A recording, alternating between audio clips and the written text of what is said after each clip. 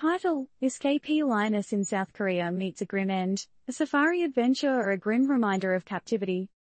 TLDR. A lioness named Sasoonee escapes from a South Korean farm and causes mass panic, leading to a search operation involving 100+ police officers and evacuation of campers. The big cat was found and shot dead, and there are unanswered questions surrounding the incident, like whether there were attempts to tranquilize her. Oh, did we mention it's not the first escape? South Korea's Great Cat Chase.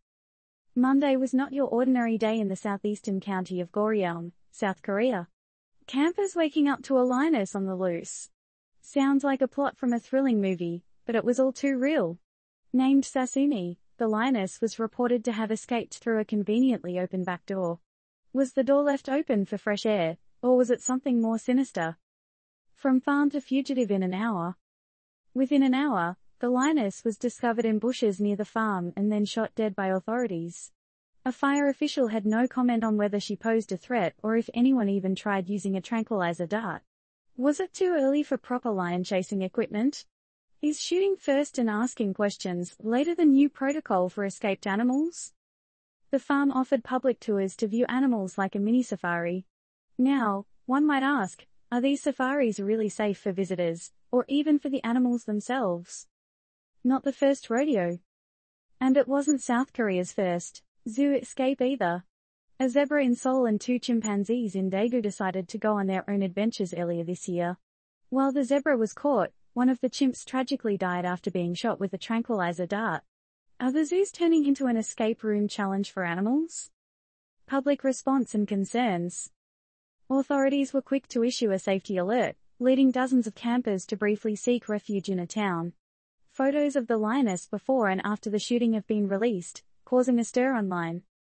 The escape and subsequent death of the lioness surely raises eyebrows and questions on animal captivity, safety measures, and ethical considerations around handling such escape situations. So many questions, so few answers. Who was really responsible for the lioness's escape? Was there an attempt to save her life, or was it doomed from the start?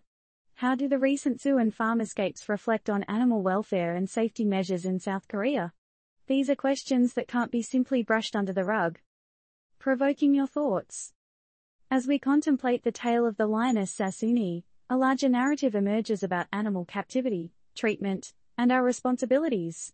Are we failing our wild friends by keeping them confined, only to handle escapes with fatal force? Or is this an isolated event that's been sensationalized? What do you think?